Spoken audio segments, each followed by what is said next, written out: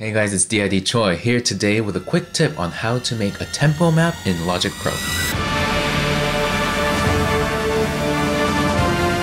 So tempo is arguably one of the most important parts of a film scoring media composer's job. You gotta watch your clips so many times to determine what the right tempo is. Also, if you have any hit points, you have to spend time making sure your music's gonna sync with those hit points, and it's just a lot of work, right?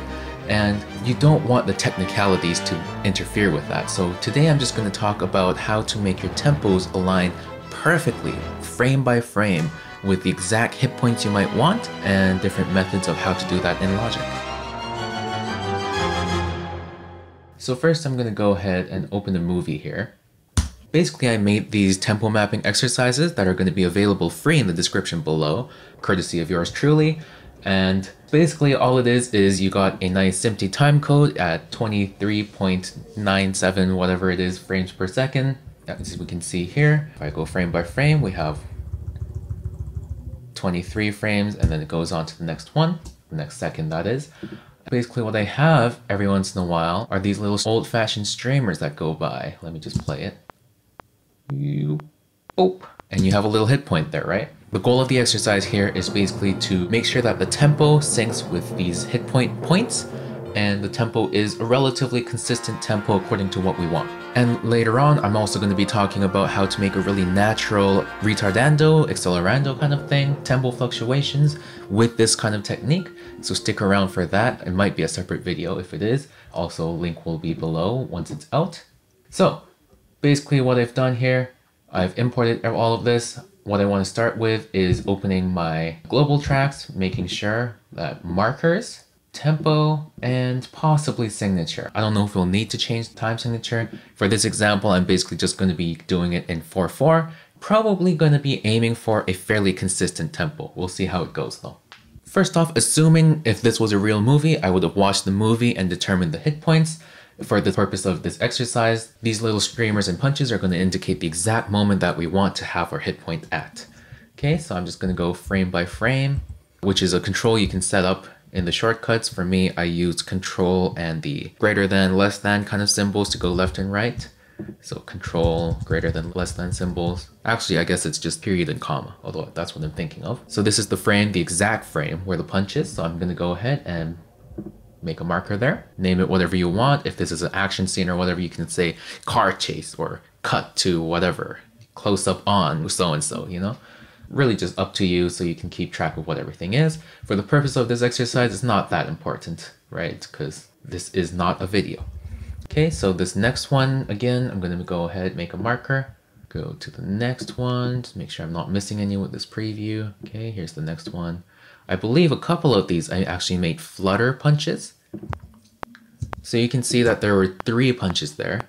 And these were used for kind of sync points that were a lot softer. Like you would try to aim for the point back in the day, but because they're conducting, they're obviously going to be a little off. So for the points where it's not integral to make everything line up like perfectly to the frame, like a Mickey Mousing kind of action, and maybe you just want to have some kind of accentuation on a certain pull-in or something, right? That's when people would use these little flutter things. So I included a couple of those, and depending on what you want to do, you can choose either of these 3 or the frames in between, as long as it lands somewhere near what you want. So I'm going to choose the middle one for now. Depending on the type of picture you're scoring, these choices might end up giving you some extra flexibility in where you want to actually put the tempo. So this one's 3 again, so I'm going to do the middle one. There are flutters where I had 3, and there are flutters where I had 5, which were both pretty common in the industry in the past, I believe. Yeah, there's the 5. So that's like an even looser kind of thing. So 1, 2.5. This is where I'll put my marker for now. Doesn't matter if you're following along with me right now with the download links that are in the description. You can choose to do whatever you want. And you could even do this exercise in a different time signature or with a completely different tempo, because it should work with various different configurations. And the one that I choose is definitely not the only answer. Okay, there's one more at the end here that you can't actually see in the preview. So make sure you're scrubbing through and getting everything. Okay, this is a triple one. So I'm going to add this in here. That's basically like to signify the end of music before the end of the cue. because right at 3 minutes is the end, and this little thing is right at 59:19. Okay, so I went through and did all these markers. Now, depending on the type of video that you're scoring, you might have a general idea of what the tempo you want might be, and you could just start there and kind of figure things out as you go. You could alternatively, if you have a general idea but you're not really sure of like an exact tempo, you could go to this really cool internet resource called Frans Absil BPM calculator. And basically what you can do here is go into your marker list, change your view to SMPTE. You can just plug in these little values here, 01, 00, 16, 02. Oh, we have it in milliseconds. I actually want it in 24p. 01, 16, 02. And then we can do 36, 19, 36, 19. So what you do is you basically just plug in all of these values, and eventually you can calculate exactly what kind of tempo is going to work and where to start. You can mark in which ones are important, and it gives you a best tempo fit, a second best tempo, a third best tempo. So yeah, why don't I just fill this in, and once I'm done, we can carry on.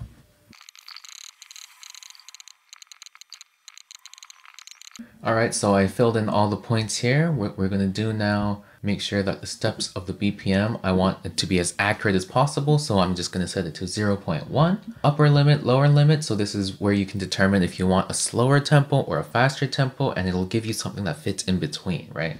Maybe for this one, I want medium fast, maybe 100 to 140 kind of BPM range, and then this will calculate what the best fit tempo is. Let's see. Okay, so we have as our first value 110.0, nice round number, and we get a little bit of margins of errors. These are 0.2 seconds, 0.7 seconds, so this is not that much of a margin of error. This one maybe it is a bit more, but these other ones are okay. So in this case, what I forgot to do is add 00000 at the start, or 01000000, which will include the start of the marker, which is what I was intending to do here, so that we start right on bar 1. But that's okay. For now, we're just going to roll with it. I'm going to put in 110, and you can see that these markers are somewhat close to a beat. They're not perfect. Oh, before I do that, very important, big mistake that you don't want to be doing, knock on the head. I'm supposed to be making a tutorial video and I messed this up. This is so important. You got to make sure to go into your markers and lock them to SMPTE positions so that once you start moving the tempos around, things aren't going to shift like they just did when I did that. So stupid me. Let's move this back to 110. So for some people, just having a constant tempo that loosely fits the hit points is a perfectly good approach. Just ask someone like Hans Zimmer, right? He's going to do something at, 84 BPM for the whole track, and he manages to hit all the points that he wants. Now for this approach, I'm just going to do something a little bit more accurate and more kind of right on the beat, suitable for Mickey Mousing, so that now that you have one extreme, you can do either end of it. We could call it a day with this 110 BPM and it's close, maybe add a couple time signature changes to make sure things land on beat 1. But because I want everything to be super accurate, this is what I'm going to do. So, looks like this hit point is closest to bar 8, beat 3. So what I'm going to do is going to add a little tempo mark right there. And because this is 1001602, here you can already see that we're very close, 1608 right now. So if I just type in 1602, bam, this tempo changed to 111.8. There we are, exactly on the right spot. Let me turn the metronome on and you guys can hear and see that the streamer and punch is going to land right on bar 8, beat 3.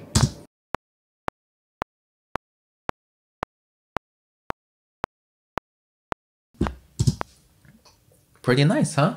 Okay, so let's see what happened to this one. Wow, we are very close.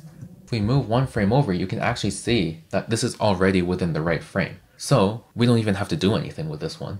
It's perfectly on the frame that we wanted. But just so we can set this as an anchor point, I'm going to add a little tempo point here. The tempo remains the same at exactly 110 BPM. For the next tempo, that will be probably shifted a little bit. Instead of shifting the whole thing and messing up this marker, I can just slightly smidge the tempo and make sure this one lands. Okay.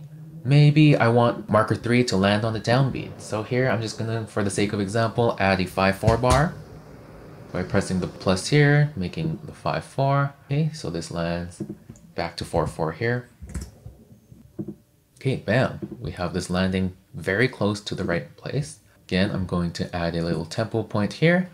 Let's see where this lands. Marker 3 is 3/11. And we can see here 3/11. So we are already exactly on point. You can see it's slightly shifted, but because of the way frames work in movies, we're basically on the right frame. Okay, so far 110. Frans, Absil, this site is wonderful. It basically made it perfect. Don't tell me this one's perfect too. I mean, that kind of makes this video pointless. I'm sure one of the other points will be different. Okay, this one's a flutter one, but it starts a little bit later. So let's say we want to match it up with the further end of it. So maybe instead of using marker 4, which is at 16:14, let's do 16:15 just for the sake of example. Add in another here, 16:13, so I want 16:15. Bam, we have it landing right on. And now this is a 109.52 BPM, which is not noticeable. 0.5 shift is not going to be noticeable when you're listening to it. And it's only like what, like 5 bars, 6 bars, which, you know, unless you have a metronome running and it's going for a longer period of time, you're not going to know that it left 110. Okay, marker 4 is good. Marker 5, okay, we're close to beat 2 again. I'm going to do another 5/4 bar. And make sure this lines up nicely with 4/4. Okay, this is really cool to me because I totally put these streamers in random spots. And somehow 110 just works so well with most of these tempos. Okay, I sense that we're going to have a slightly different shift here again. So marker 5, 47.18, 47.16. So 2 frames here. That took us to 109.7696, which again is even closer to 110 now. So we're really good. Okay, here it's interesting. It looks like it landed perfectly within the frame, which means we don't need to move this one at all. Okay, and what about the end? Oh, let me just add another anchor point here. And this last one is pretty much good too. This is impressive. Okay, so that was a really quick tip on how to make a really simple tempo map that matches perfectly with your cuts to the frame, not to the nanosecond, but to the frame, which is what really matters in film. And we just added a couple time signatures to make sure things landed on the downbeat. Now, depending on what you're doing, maybe you don't want things to land on the downbeat. Like some things we had land on beat 3. If you want, some things could land on a syncopated beat because you want something to be a really sudden jump scare. So that's totally up to your creative freedom as long as you know how to do it. And the way to do all these syncopated beats, you just need to find the right part, put your little, what is this thing called? Playhead. Put your playhead there and add the marker on that beat. And you can also add a little tempo thing right on that beat, right? That way you can sync your hit point to whatever beat of the music you want. And of course you can change things around. I know a lot of people like to do beat mapping, but the problem with beat mapping is that once you do something earlier than all the other points, maybe let's say I want this to be right there instead on the downbeat of bar 9, kind of has a tendency to mess up all the other things. Here it actually did a really good job. Maybe Logic updated a bit, but I found that beat mapping is a little less reliable, and this method basically guarantees you the perfect beat map. So that's that. In the next video, I'm going to do a continuation of this and pretend that we want like really big drastic movements in the tempo. Maybe we want a huge rallentando before a huge climax. Maybe we want a little bit of rubato in one of the sections, and maybe the middle section is a little bit slower or something like that. I'll show you exactly how to do that. If this helped you, leave a comment below, leave a like, subscribe, notification bell, all that good stuff. This has been D.I.D. Choi, and I'll see you in the next one.